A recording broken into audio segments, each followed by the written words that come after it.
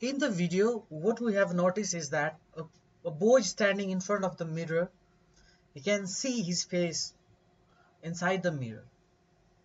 He moves his hair. The same thing can be observed in the mirror too. Means a person or an object, what it is doing over there, that can be seen or visualized in the next medium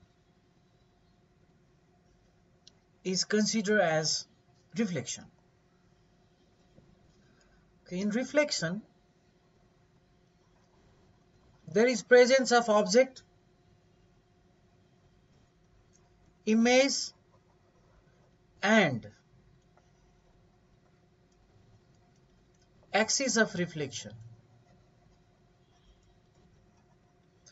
These three are the major terms or points of reflection. I am Lokendra Karki.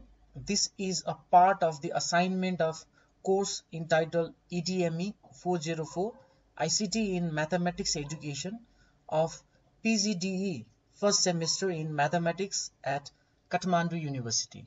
Let's start the explanation of reflection using GeoGebra.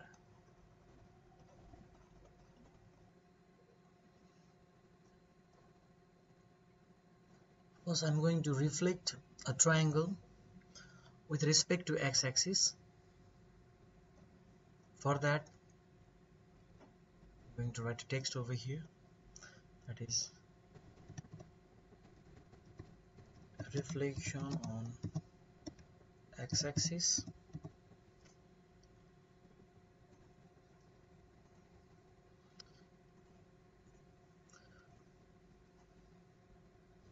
Let me change the text font, this middle and the bond and the bold. Okay, let's close this one. Reflection on x-axis means the axis of reflection will be the x-axis. We are going to mirror the image with respect to x-axis. Over here we can see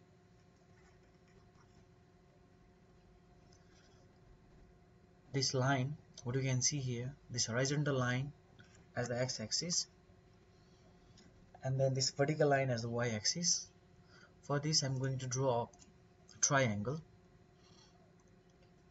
One point is over here, another point is here, next point is here, like this. ABC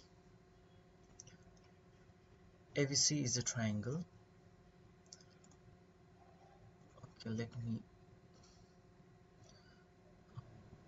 yes, for this one, this side B, let me hide the side one, leaving up this side, or the name of this side. Let me change this color to, make me black. Okay, let me move this triangle right to this one, and okay, it's fine. I'm going to make opacity 0, and look at the triangle ABC. Oh, to change this coordinate as black, this coordinate B is also black, and this C is also as black. And then what I'm going to show is that I'm going to name and the value. You can see over C, for point also name and value, this B name and value. Quite easy for us. If the value is known, then it is quite easy for us to learn this one. Now the topic is what? Reflection on x-axis. Reflection on x-axis means this axis will act, x-axis will act as the axis of reflection. For that one, we are going to use this one, reflect about the line. Reflect about the line. For this we need to select the triangle, and this triangle with respect to which side? This side, sorry, this line x-axis, you can see the inverted image over here. This of the coordinate, the coordinate is a prime minus 1 comma c.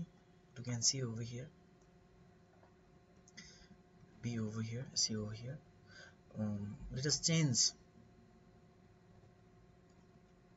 its properties again. Color, okay, first, yes, I think the color it will be a bit slighter. Okay, let me use this one, and the opacity, okay, 75%. Fine. And for this coordinate also, I'm going to use the same one. This side. Okay, what you can see over here is that A BC triangle is reflected with respect to x-axis as a prime minus 1 comma minus 6.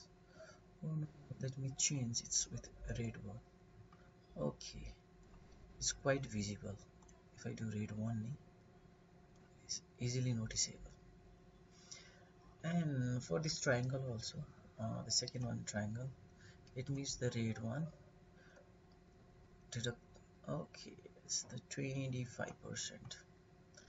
Now it's fine. So we can see over here a triangle ABC is reflected with respect to x-axis as this one.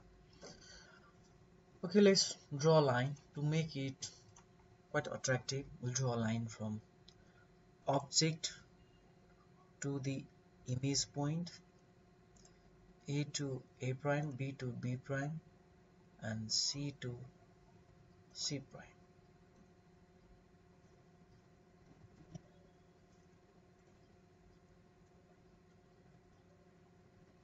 Now what you can see, if we change this coordinate of A, let me change uh, this one. Okay, using this line segment, I'll be using dotted line and dotted line, and this as the dotted line. It will quite easy to understand. If you change the coordinate of A, then the coordinate of image point will be also changed. If you change of C, and the principle of this reflection is that the length of,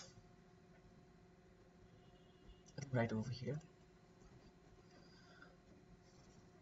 image distance is equals to object distance. On this principle, reflection is based on the principle that image distance is equals to object distance or vice versa. I hope that this video will help you in learning as well as creating the concept of reflection on x-axis.